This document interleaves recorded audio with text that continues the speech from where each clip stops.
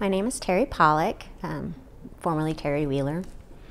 I graduated from the Art Institute in 1996, and I've been working on my art for, since then. Traveled a little bit, but I've been in the area and working and showing, and since then. And I'm a member of the Kansas City Artists Coalition, and I've been on the board there for a few years now. The Kansas City art scene is so supportive of each other, and helpful,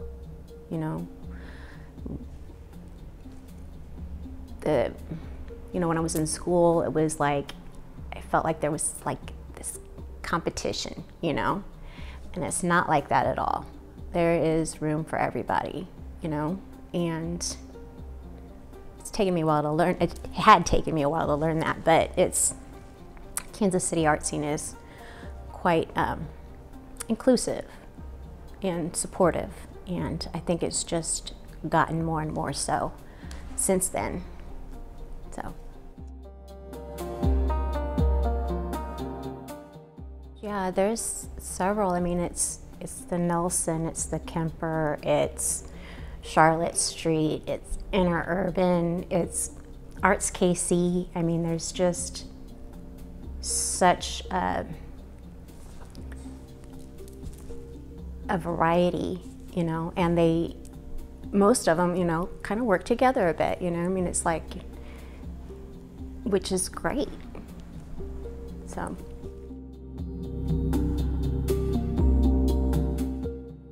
Yeah, I have a day job. I work in an office. I used to work several jobs, but I just got one right now, and I make my art. So I would like to transition that into a full-time thing at some point, but just I haven't taken that leap. I'm not super disciplined, but I do try to spend some time at studio, about, at least 3 days a week, get over there and, do something, or, do something at home that's related to that, draw, write, read something, think.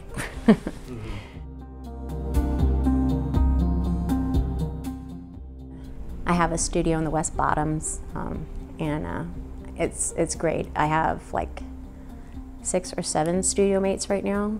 It's an old warehouse, so not lots of modern amenities there, so it gets, the temperatures, are extremes, and there's dust everywhere, always.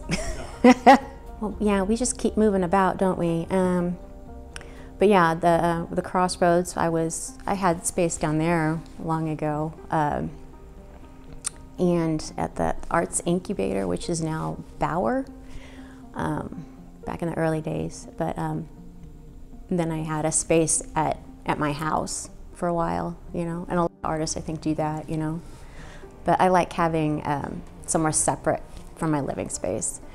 It's both like, this is physically separate from, there's no distractions like dishes or TV or whatever, and it's also somewhere, it's like if you wanted to have like a studio visit, if you wanted somebody to come to your space, it's not like they're walking through, the home and the dogs are jumping on everybody and whatever, so.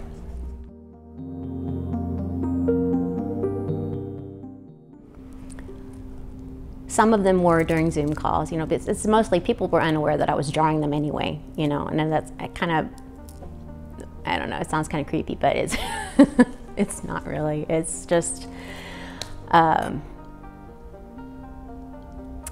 yeah, when everything went, everybody kind of got separated, and everybody was like, the way I, got to see my friends and visit was through Zoom, through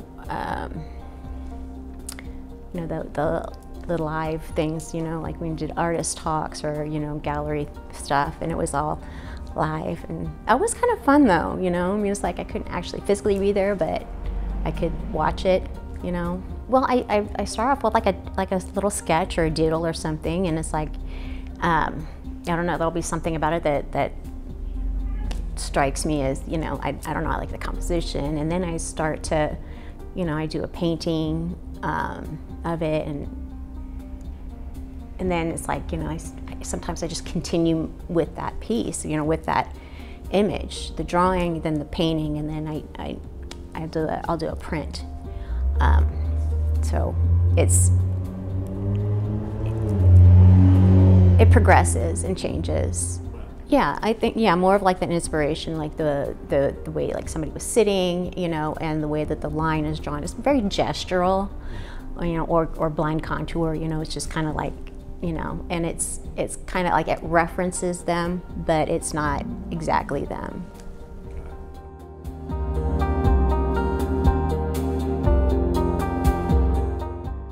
Well, the women that I usually paint are friends, acquaintances, people that I respect and admire, who have had influence in my work or, you know, in that manner. So it's kind of like lifting them up, you know, and that support. This has not always been easy, you know, and it's just, there's difficulties in, you know, the art scene as a woman and, you know, keeping it going. But I was raised feminist, you know, but feminist isn't exclusive to women, you know. I would say my husband is a feminist, you know. The belief that everybody's equal, but, or should be. Not that it actually is. I do respect these women. I want to lift them up, celebrate them, you know, and yeah, hopefully that's reflected in my work, you know, that I, you know, convey that.